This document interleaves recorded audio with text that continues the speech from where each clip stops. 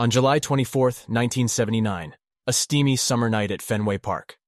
The hometown crowd was buzzing with anticipation as Carl Yastrzemski stepped up to the plate with 399 career home runs under his belt.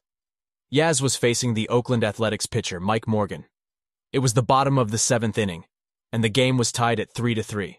Yaz swung the bat and sent the ball flying deep into the night sky.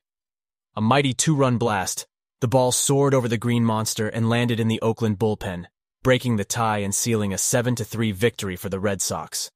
The crowd erupted in cheers as Yaz circled the bases, marking his 400th career home run. Ted Williams was the first Red Sox player to reach 400 home runs, but on that memorable day in 1979, another iconic figure made history. Michael Yastrzemski had big shoes to fill when he first joined the Boston Red Sox in 1961.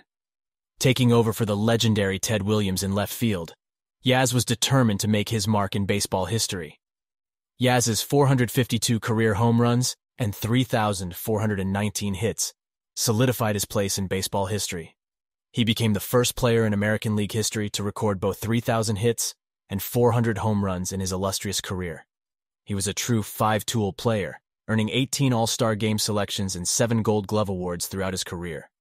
The incredible journey of Carl Yastrzemski, a player who embodied what it meant to be a Red Sox.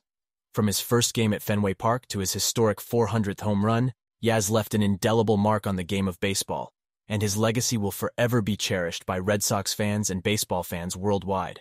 Thanks for watching. Don't forget to like, subscribe, and turn on post notifications to stay updated on all the latest sports content. Follow our socials for more daily exclusive sports stories. This is your Sports Rewind for July 24th from the Sports Rewind HQ.